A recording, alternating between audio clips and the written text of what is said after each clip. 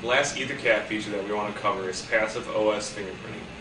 Basically, passive OS fingerprinting is a technique that's based on analyzing packets that are sent in usual communications. It doesn't generate any new packets, so it's pretty much undetectable.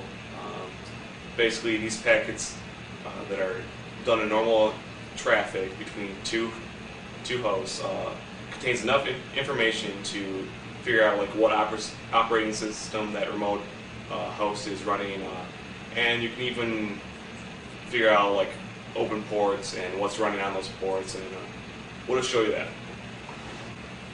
To view the profiles that ettercap creates on remote hosts by passive OS fingerprinting, go to View and then Profiles. And obviously you have to have the sniffer running to be able to capture these packets, so that's pretty obvious. And we'll just open up a web browser here and go to infinityzist.com.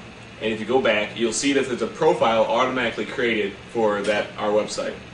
And if you open it up, you can see that it knows what operating system it's running and what web server it's running, just by passively monitoring these packets. Also, it gathered information on our gateway, and if you open that up, it can tell you what kind of services they're running, and it'll tell you that it is the gateway.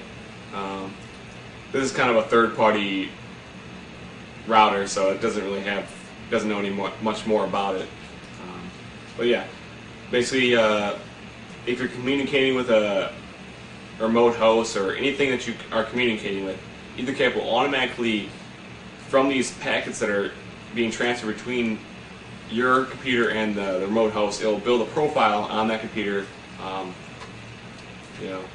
Also, this profile on the gateway contains the MAC address, so you get that from there without sending out any packets, without doing anything on the network.